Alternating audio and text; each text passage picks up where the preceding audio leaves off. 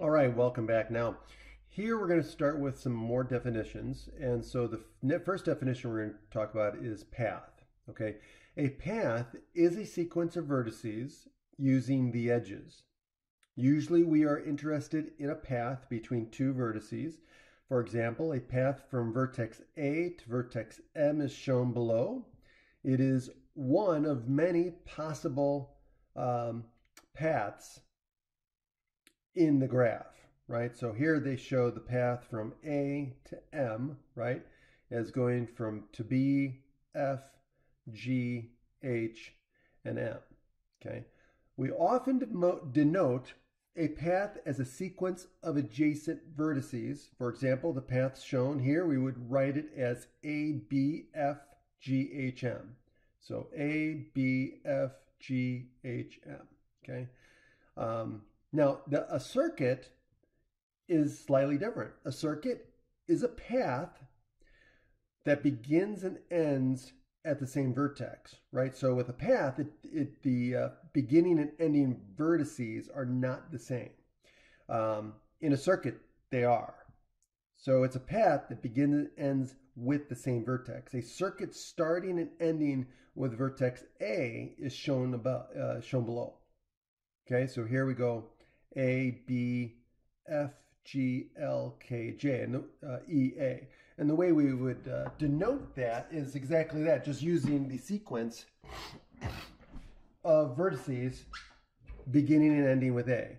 So in this case, we would say one way of naming this circuit would be A, B, F, G, L, K, J, E, A.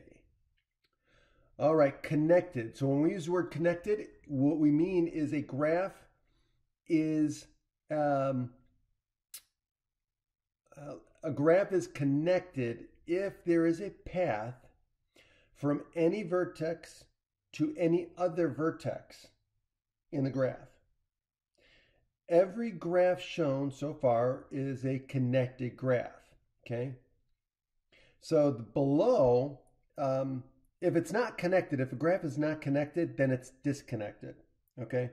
So if you can go from any vertex in a graph to any other vertex in a graph, okay, along a path, then it's connected, okay? If you can't, then it's disconnected. So for example, this down here, this is an example of a disconnected graph because I can't go to this one, right? I can't go to this vertex from, let's say, this vertex or this vertex or any of these vertex. So we would say that this is disconnected.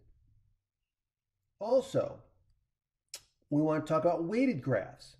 Weighted graph, depending upon the problem being solved, sometimes there are weights assigned to the edges, okay? The weights could represent, for example, distance between two locations. It could represent travel time.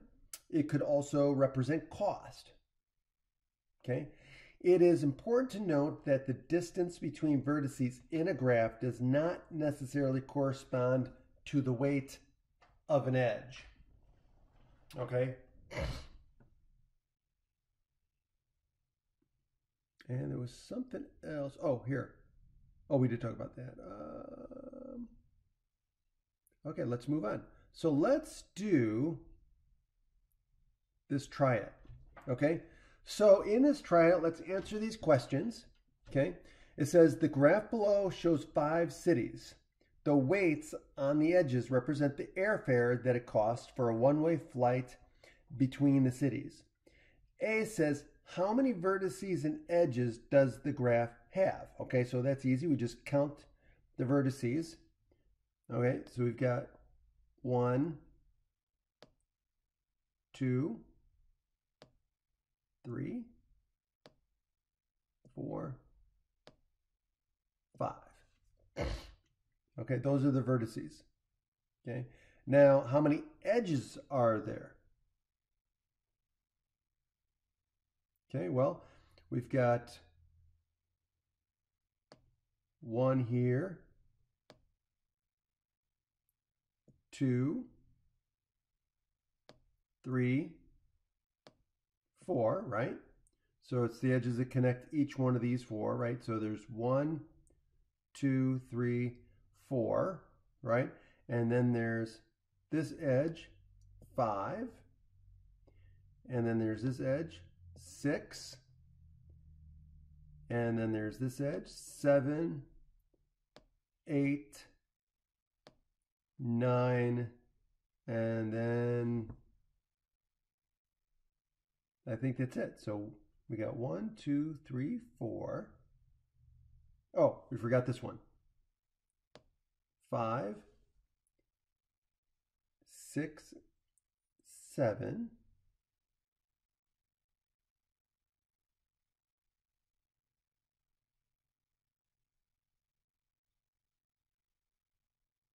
Eight, 9, 10. So there are 10.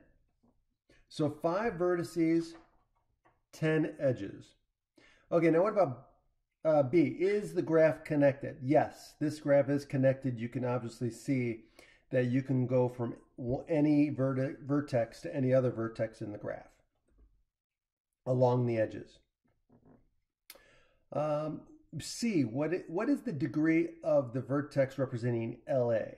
Okay, well, we look at the LA vertex right here, and so here's the vertex right here.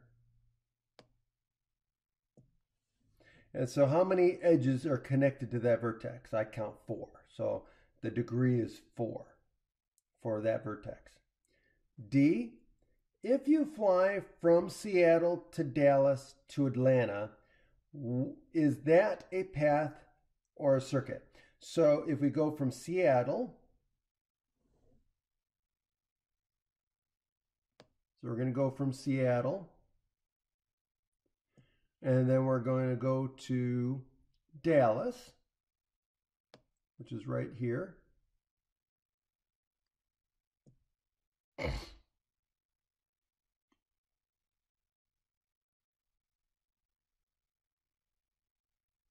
And then we're going to go to Atlanta. And that is what? That's not a circuit, because remember, a circuit begins and starts with the same vertex. So this would be a path. Now, what about E? It says if we fly from LA to Chicago to Dallas and then back to LA. Well, in that case, that would be a circuit. Okay? All right, not bad. All right, so that's where we'll stop. So that finishes up 1.1.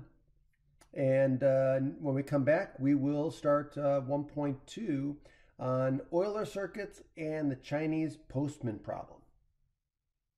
Talk to you later.